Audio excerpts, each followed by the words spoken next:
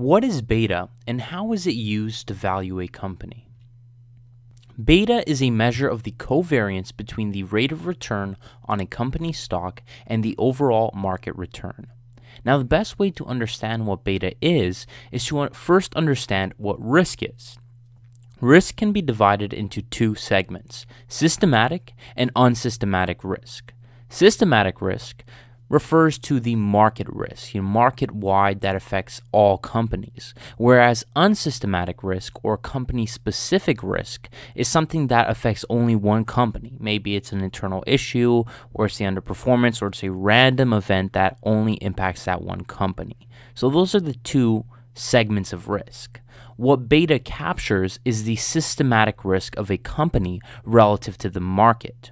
Now, modern portfolio theory states and assumes that through diversification, you can actually eliminate unsystematic risk. Because if you hold 1,000 equities, if one company does experience, some random event that really impacts only them, the net impact on your overall portfolio is very limited and probably will not be reflected.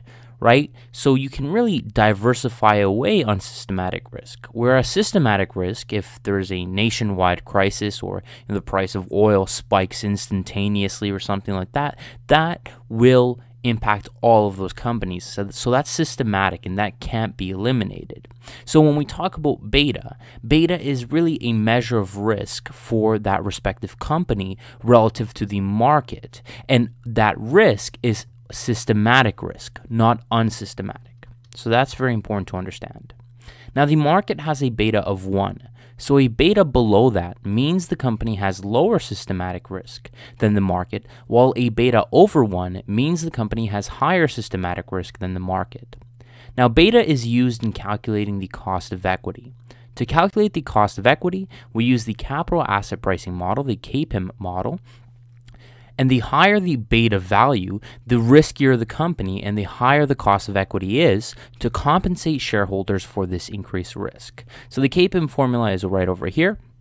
We have the risk-free rate, RF, plus the beta times the market risk premium, the difference between the expected market return and the risk-free rate.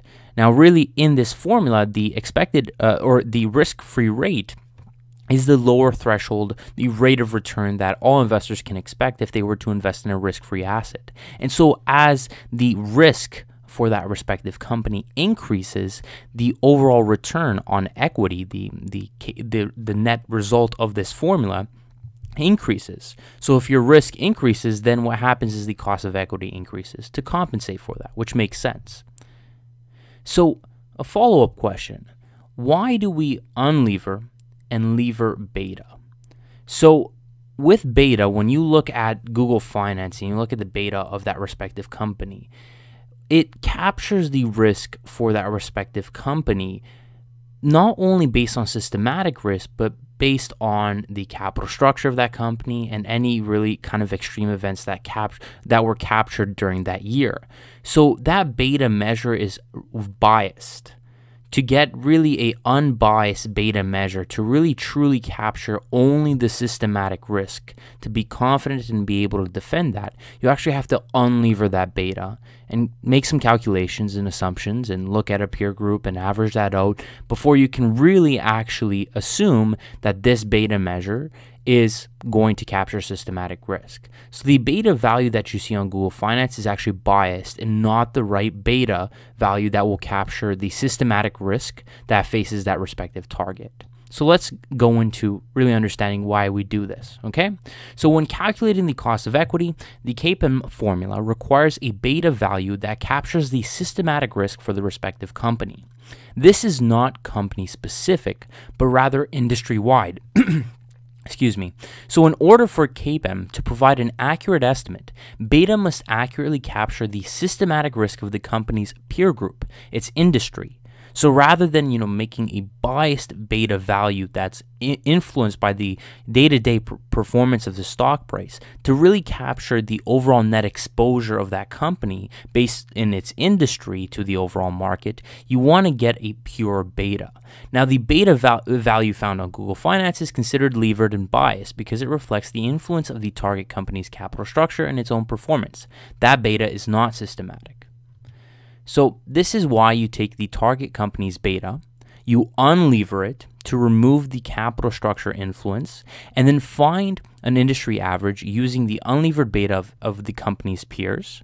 By taking the peer group average, so you look at your target company and you choose additional companies that operate in similar industries or in the same market, and you take the average of their unlevered betas. And then you take that beta, and by taking the peer group average, the analyst can confidently project and defend that this is the unlevered industry beta, which captures only systematic industry-wide risk. Once the average is calculated, you can lever it back to the target company's capital structure to get an accurate beta that is relevant to the company's capital structure, but captures the industry systematic risk. So you strip away the capital structure impact, and then you apply it back. But the underlying beta, the unlevered beta of the respective company, is still influenced by the performance of that company. So really, to get a pure industry beta, you want to calculate an average based on a peer group of similar companies. The moment you do that, you can then confidently say that this is the systematic industry-wide risk measure, the beta measure. Okay? Now, how do you unlever and lever that beta measure? Well, to unlever a beta, you take the levered beta and then you divide by 1 plus the tax-affected debt-to-equity ratio. To lever the beta, so go put it back and apply the capital structure, you multiply the unlevered beta by 1 plus the tax-affected debt-to-equity ratio. So our denominator, when we are unlevering the beta, is the same that we use to multiply the unlevered beta by to get the levered beta. And so that's if you know one formula, you know the other. So it's relatively simple to understand. So this is more just memorization than anything else. Now, a more difficult follow-up question, but something that's really important, is what is the difference between the bottom-up and top-down approach when calculating beta? Well, there are two common ways you can calculate beta. The top-down approach is more well-known. We already covered it. This is what we talked about before with taking that average, right? You take the beta reported for the overall company, unlever it, and then average it among the company's competitors and its peer group, and then apply the company's capital structure back to lever it up, and that is the beta that you use. The problem with this approach centers on the companies you are comparing your target to, and thus taking an average of. Similar to a comparable companies analysis or a precedent transactions analysis, the peer group, the universe of companies that you're using your company to compare it to, is very important. That selection process will define whether your analysis is correct or not. And it's the same here.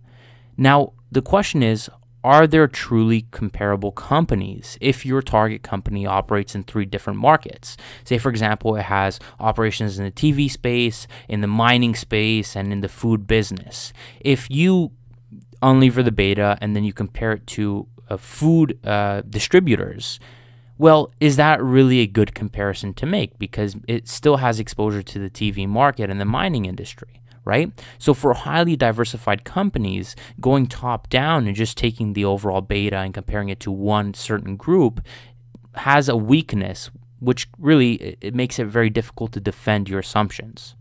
Right? So the response is the bottom-up approach, which works from the base of the organization and calculates the beta for each division.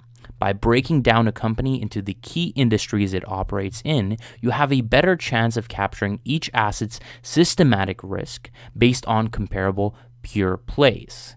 Once you have found the betas for each division, you can take the weighted average based on revenues or profits to calculate the overall organization's beta. Then apply the capital structure and lever up the measure to get the beta value that you will use in your capital asset pricing model. So for our respective company that was operating in the TV, mining, and food business, from the bottom-up approach, what you do is you break down each of those businesses. So you split them up and you focus, okay, we're going to conduct a peer group analysis of comparable TV competitors. And we're going to go and we're going to look at mining companies that have similar operations to our mining division. And we're going to look at food companies that have similar operations to our food division. And then we take the average, the unlevered average of both of all three of those.